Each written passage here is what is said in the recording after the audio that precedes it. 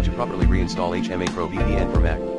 To properly reinstall HMA VPN on your Mac OS X, follow the simple steps explained in this article. For apps that don't have an uninstaller, such as HMA PRO VPN, in the Finder sidebar, click on Applications. Drag the app from the Applications folder to the trash, located at the end of the dock. Then choose Finder Empty Trash. Now that you have deleted our software, please reinstall it by navigating to our VPN control panel. Log in using your HMA username and HMA password. Now that you're logged in, click on Software and Help and then click to download the version of Mac OS X you want. After it has downloaded, please go to your downloads, start installing the new version of HMA VPN for Mac by following the installation process. Click Continue. Click Continue. Click Install. Insert your name and password and click on Install Software. Click Close. Good job. You have now properly reinstalled HMA VPN for Mac OS.